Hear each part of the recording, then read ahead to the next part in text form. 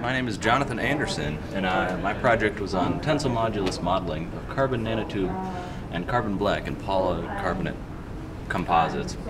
I worked with Dr. Julie King and graduate student Michael Villa in the chemical engineering department. And the gist of my project was that we would take carbon nanotubes and carbon black in varying volume fractions and insert them into polycarbonate.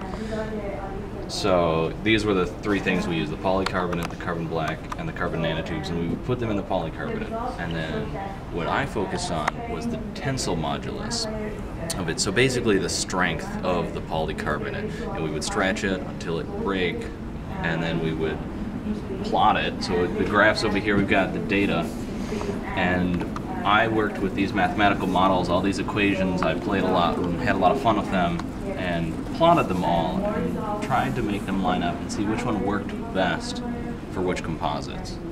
And I was able to successfully identify two equations that worked really well, and it was a lot of fun.